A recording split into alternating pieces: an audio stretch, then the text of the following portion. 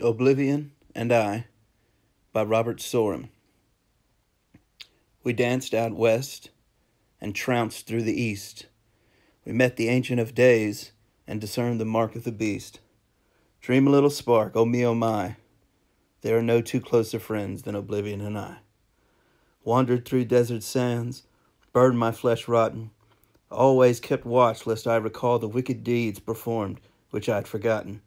Talking beneath the pale moon about the day I'd finally die. There was no greater pair in all the land than Oblivion and I. Peace has never tended my way, nor kissed my pale cheek, and I never failed to find my partner in madness, with whom I'd always seek. Ashes to ashes, dust to dust, I look in vain toward the blue sky, strengthened in the bond shared between Oblivion and I.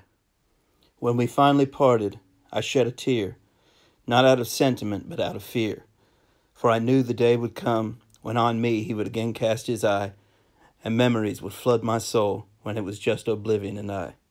And still in the deep dark night, every now and then he whispers in my ear. I try to disregard it, but his voice is so sweet and so clear. And some won't understand, and some will ask why. But together we were incomparable, my dearest Oblivion and I.